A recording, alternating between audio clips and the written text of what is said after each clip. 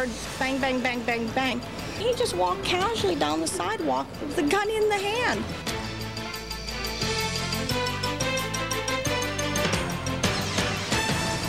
Good evening, everyone. Our Action News special coverage continues here at 6 o'clock on a terrible day in the western Pennsylvania community. A series of shootings in Allegheny and Beaver counties that have left 5 people dead and 1 person injured, and we are learning more at this hour. And the police at Allegheny County Police are going to hold a news conference any moment now at Robinson Town Center, where 2 people were killed. But first, while we are waiting for them to join them live, let's tell you what we know right now. There were 5 separate shootings: Mount Lebanon, Robinson Township, Center Township, Carnegie, and Scott Township late this afternoon. Again, 5 people now dead. Our Sheldon Ingram has been standing by at the scene where we had the worst loss of life, the Robinson Town Center, an Asian restaurant where 2 people are dead. Let's go to Sheldon now live for more coverage. Well, Scott, at this moment, we're waiting for police, Allegheny County Police, to come over to brief us on the details of the incident. What you're looking at now are the county police officers, a couple of county staff people who are on their way over here momentarily to speak with reporters to give us all the information regarding the shooting. They're standing right in front of the Yafei Chinese restaurant. They just removed the 2 bodies from inside the restaurant within the past half hour. We know that one of the victims is 30-year-old Tao Pham.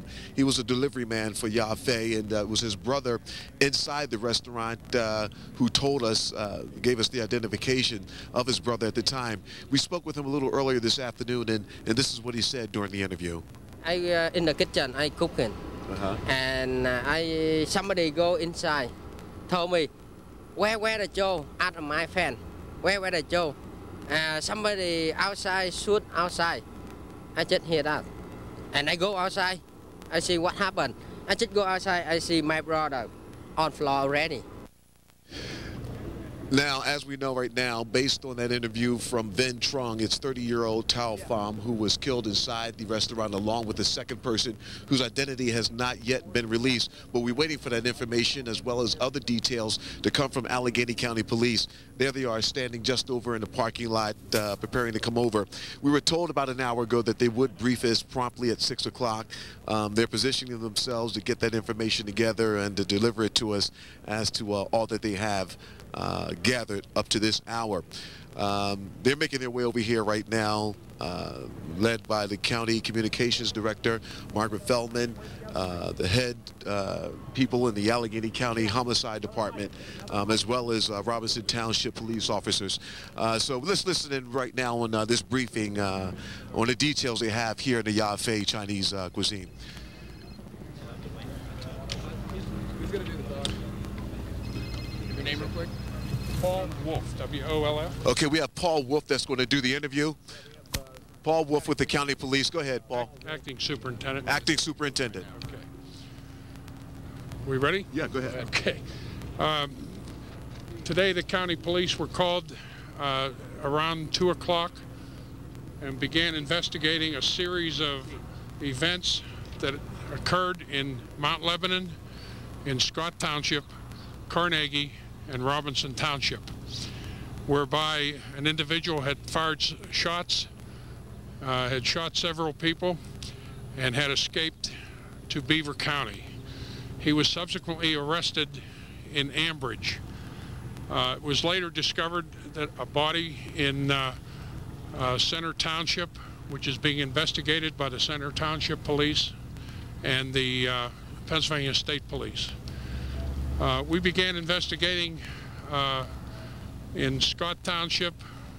We had a shooting and swastikas painted on a synagogue, and also at a Jewish center in Carnegie.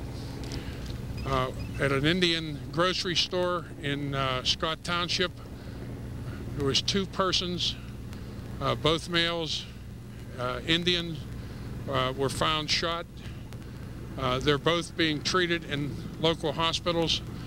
One is in very poor condition at Allegheny General, the other one in serious condition at Mercy Hospital. There was also in Mount Lebanon a fire. The officers went to the scene of the fire and found a woman shot Officers are investigating there. Up here at Robinson Town Center, officers found 2 persons, both Oriental, in the restaurant. They were both shot and are deceased. Investigation is continuing along several lines. One, the murder investigation, and also the investigation of the shootings.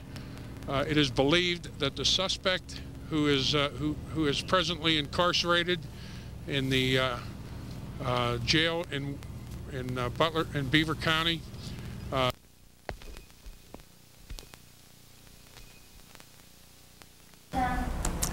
This is live coverage, yes, and sometimes live coverage things can happen. A cable can become disconnected, and we're going to try and get back our connection to that police news conference at Robinson Town Center here very shortly, as we're getting the first official account from police about exactly what happened, which does match pretty much what we've known about this sequence that has left 5 people dead, and that would be one point of information. I don't think even the police at the scene had been given the word. He said that the man who had been shot at the Indian Grocery, who was in, as he said, very poor condition at Allegheny General Hospital. We did get confirmation in the last 15 minutes that that man has also died, a 30-year-old man. And this is a vast shooting spree for those of you just joining us. It started in Mount Lebanon, 1 dead in Mount Lebanon, 2 dead in Robinson Township, 1 dead in Center Township in Beaver County, and we have learned the 5th victim has died, and we believe that happened in Scott Township at the India Grocer. We're learning more about the suspect in this case, 34-year-old Richard Baumhammers, a man who, at least on the internet, to people that he was communicating with, claimed to be an attorney of some kind, who may have lived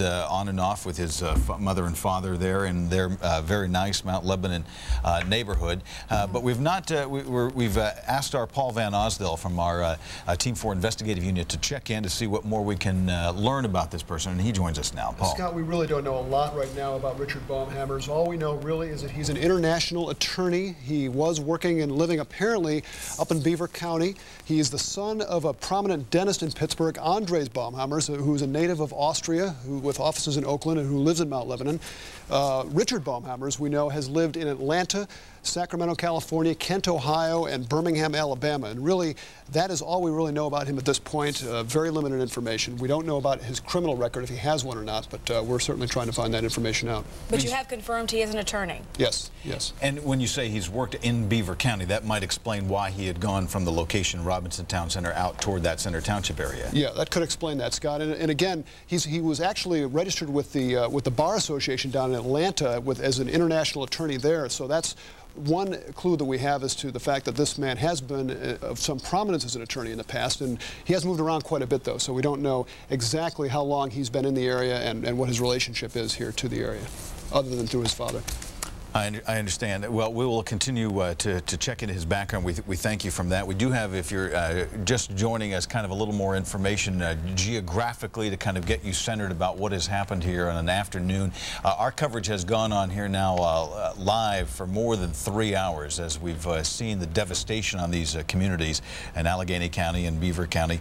It all seemed to have started here in Mount Lebanon, and you see at the bottom of your screen in the middle Elm Spring, that being the first location where we have a home where fire broke out. The fire crews came onto the scene, and they not only found a fire, they found a body, the body of a woman in her 60s, and that was the very first of the victims, the 5 victims killed today. That's right, Scott. Then we're told that 2 people were shot dead at the Yafe restaurant. That's in Robinson Township. But before we do that, let's take you back to Elm Street, where you said it all started. John Greiner is live there. He's been covering that aspect. This all started there with a house fire, and then a victim was found inside of that house, John. Let me set the scene for you, Michelle. It is the house that is sort of covered by the foliage. It's the 3rd one in. You see the yellow tape there. The 2nd house in is actually the Baumhammer house. That is where apparently Richard's parents live, the doctor, as you mentioned, and his wife. And Richard was there on and off quite a bit. The woman was killed in the next house over. There's sort of a white post or a stake. It's the house beyond that. And the fire was we understand that she was shot. We've not confirmed that, but we understand the fire was set after that. We've been talking with some folks here about Mr. Baumhammer, the younger Baumhammer, and what we know is that he chatted to a couple of neighbors online, a 21-year-old and a 15-year-old girl, and told them about his life, that he was an international attorney, that he would like to meet them, what he liked, what he didn't like. They said he seemed like a nice guy, although they didn't meet him in person. Coincidentally, or perhaps not so coincidentally, the two young women are Jewish, and the victim is Jewish, the woman in her 60s. By all accounts, a woman liked very much here in the neighborhood and in the community and in her synagogue. And right now, I have to tell you that the street is not exactly deserted, but people are going on with their daily lives, as certainly will happen in cases like this, or efforts to find out a little bit more about the suspect are put on hold right now. We'll keep trying, and of course, we'll have more as the hour goes on. Scott and Michelle. John, let me ask you just one question. You talked to the woman who had been communicating to Richard Baumhammer's online, and she said that at first she actually did think that he himself was Jewish, and later that she learned that he was not. Do we know if maybe he was perhaps of Jewish ethnicity just in background, but maybe not in religious practice? That's something I don't know. The only thing I know is what she told us when we did the interview. It said at first that she thought he was Jewish, but she found out that was not the case. And other than that, Scott, I'm afraid I can't help you out. We're trying to find out as much as we can about him, but that has not been one of the things we've been able to confirm so far. I do appreciate that, John. What we did learn from the young woman when John talked to her earlier was that she herself was startled because she is a part of that congregation where the suspect had gone on and then painted those swastikas. Let's go back now live to Robinson Town Center. We've just reestablished our connection to the news conference there. In Mount Lebanon is white. The two victims in Scott Township are Indian, and the two victims here are Oriental, and the one victim in Beaver County is black, I believe.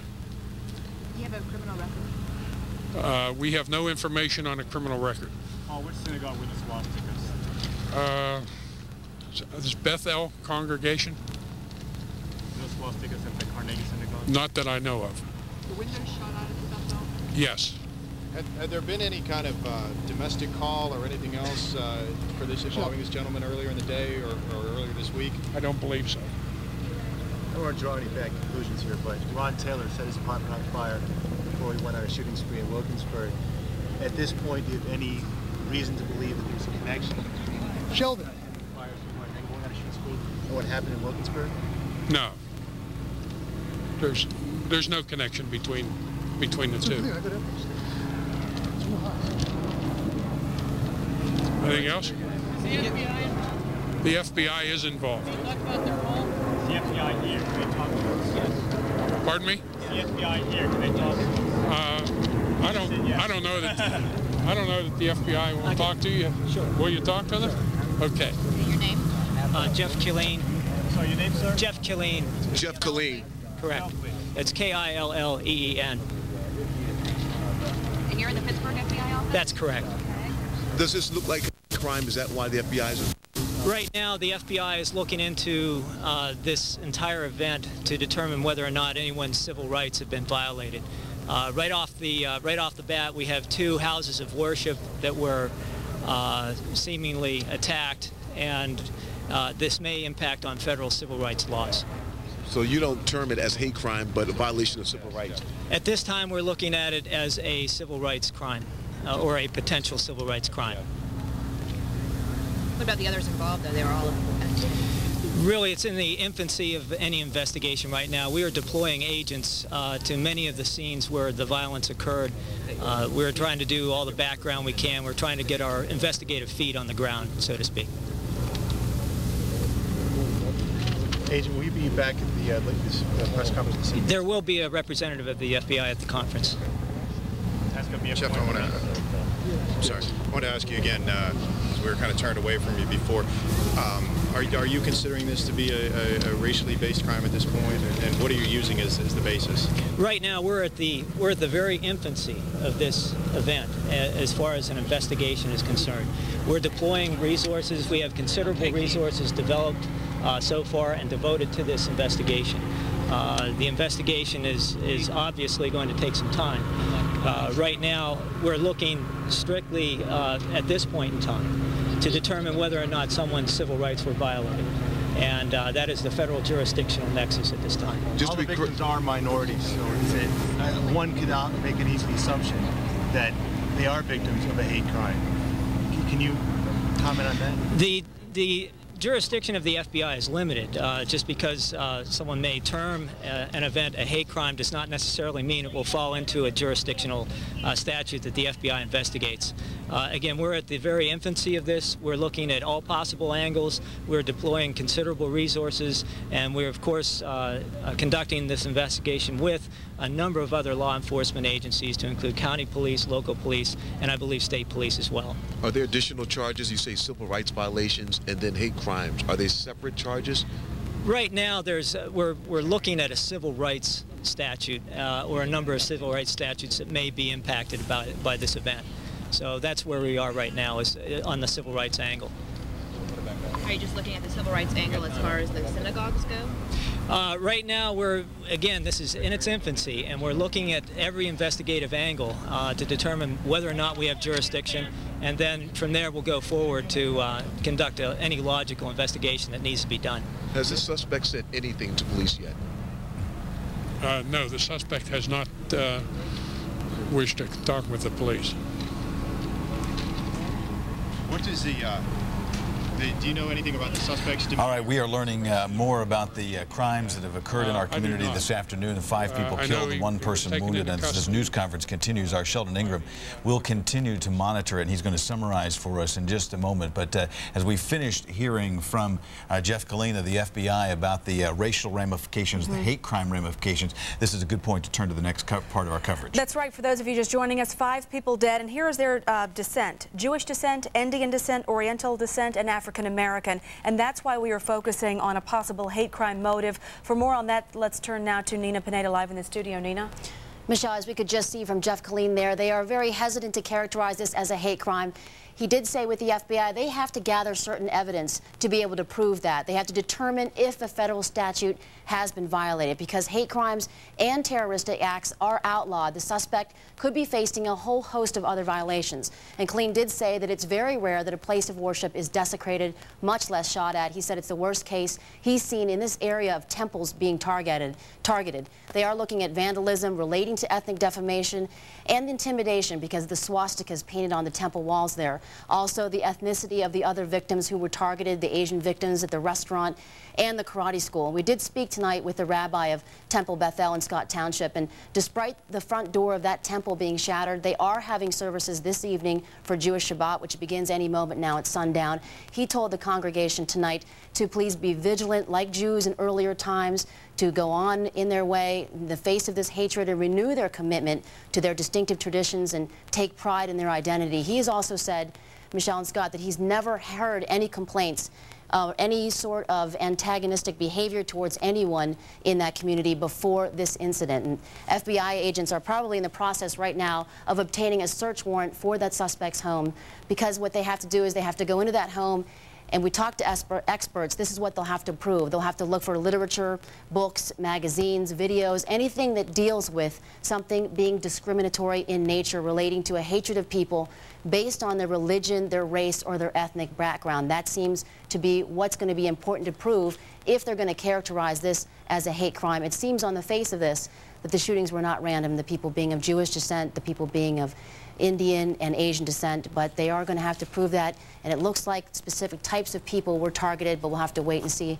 as Jeff Killeen said in that news conference that Sheldon was covering, if they'll say if this is a hate crime or not. Back to you. All right, Nina, thank you very much. And as Nina said, they are trying to obtain a search warrant right now to search the suspect's home. He is 34-year-old Richard Baumhammers. And for the latest on him, let's turn now to Sally Wiggins. She's live in the newsroom. Sally, you have new information for us. That's right, Michelle. We're trying to get a picture of this gentleman who is the suspect. We do know, as you have already said, he was an international attorney, but it seems he specialized in import-export law and in, ironically, immigration law. Son of a dentist, Andres Baumhammers of Mount Lebanon, and as John Greiner has reported, the home, the address that we've been giving seems to be that of his parents. Also, the suspect lived in Atlanta, Sacramento, Kent, Ohio, and Birmingham, Alabama, so quite a number of places in his adult life. Also, probably, we seem to think, no, actually the report is, let's say this, of Latvian ancestry, but there has been another report that his family is from Austria, so we're going to try and sort that out. I've been talking to some of the neighbors on the phone, and there is another report, unconfirmed, please let me underscore that, an unconfirmed report that there may have been a connection between Baumhammers and the family of the victim found on Elm Spring Road. We have not confirmed that. It's coming from neighbors who are in shock over this and trying to figure out why he would have gone to that home, and allegedly. So right now, that's the information we have on the suspect in custody. Scott, Michelle? All right, Sally Wiggin, we do appreciate that as we're learning more about Richard Baumhammers, the suspect who we did learn in the police news conference at Robinson Town Center. It was a kind of a quiet question, and he answered it very briefly, so maybe if you didn't hear it, Sheldon asked, has he said anything to police? And we heard from them, he doesn't want to say anything to police, and he himself is an attorney, so we're not getting very much from the suspect himself. And Sally talked about where this whole thing started on Elm Spring Road in Mount Lebanon. A little while later, there was an incident at Scott Township at the India Grocer. Our Susan Copen is on the scene there, and she's got information for us. We know that there were how many victims shot at this India Grocer, Susan? There were 2 people who were shot inside the Indian grocery store. We understand it was a customer and also the brother-in-law of the owner. And I am joined now by Kishar Pakarna, who is a friend of the family that owns that grocery store. And you said you were just devastated by this news. Yes, I'm surprised and shocked with this news, and amazing that this happened to our community. Basically, our Indian people are nonviolent. We believe in peace, and we never believe in conflict or fight with anybody, especially when you are in foreign country. We have to be very careful when you deal with people. And our community as such, we are involved in so many social activities and try to help people. And this happened to our community, our person. It's very sad news. The owner of the shop is Vijay Patel. Did he or his family have any enemies, any reason why someone would walk directly into his shop and open fire? I don't think so. They're very polite people, very religious people, and I know them personally, so I don't think so they will argue or fight, have any conflicts with anybody. I'm very surprised and shocked with this news. Okay, thank you so much for joining us today. Once again, in the Scott Town Center, 2 people were shot inside an Indian grocery store. And what we have heard from witnesses, the shooter in this case, pulled up in his Jeep and got out of his car and walked directly into this Indian grocery store and opened fire. Approximately 5 to 6 shots, walked out and drove away. Back to you in the studio. All right, Susan, thank you there from the India grocery location. And of course, what we do know about the victims there, both were taken to Pittsburgh hospitals, one flown to Allegheny General, one taken to Mercy Hospital, and then the sad news that one of those men shot at that India grocery has since died, he becoming the fifth victim killed. And Mike Clark joins us now live, and he has some comments from the Anti-Defamation League. And one thing specifically to talk about are these shootings at the synagogues. Nobody injured at either synagogue. One was vacant, one in Scott Township, but swastikas painted on the glass doors and then shot out. At least 2 swastikas found on Temple Bethel. And the ADL has this comment tonight from Cleveland. Once again, they say hatred and violence have reared their ugly heads in the Pittsburgh area. The ADL raises its voice tonight to condemn the hatred and violence in any form. Violence, when the manifestation of hate, is particularly devastating to all of us in each of our communities. Although today's facts, if today's shootings are still being established, the suspect, Richard Baumhammers, has been described as being cool and calm by at least one eyewitness.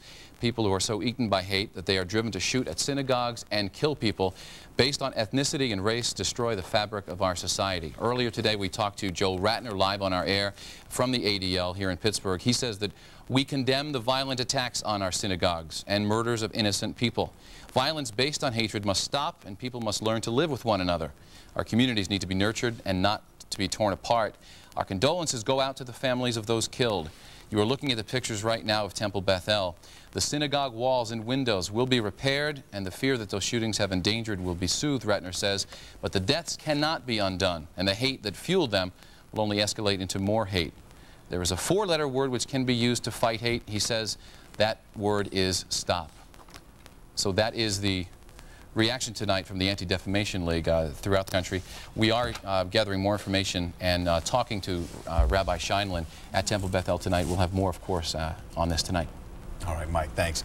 And of course, the thing that we learned from Sally Wiggin there that was so disturbing on top of all of this is that he was not only a man who claimed to be an attorney, but an attorney who specialized in immigration law, someone who lived in communities all across this country, Atlanta, Sacramento, and then back here, and may have been working out of Beaver County. Again, 5 dead, and when you talk about hate crimes, this is one reason that we're looking toward a hate crime. Here are the victims. One is of Jewish descent, Indian descent, Asian descent, and African-American descent. 5 dead. Sheldon Ingram is standing by live. He has been following that police news conference at Robinson Town Center. And Sheldon, maybe you can kind of sort through all of the information and kind of give us the summary of the most important points here. Yes, Scott, we heard from both the county police as well as the FBI.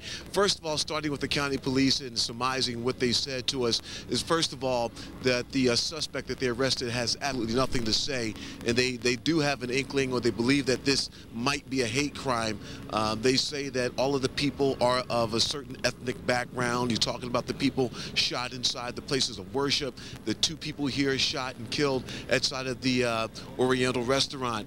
They also, the FBI say that they'll be investigating this to see if individuals' civil rights have been violated. Now, the FBI is staying away from that phrase, hate crime, if you will.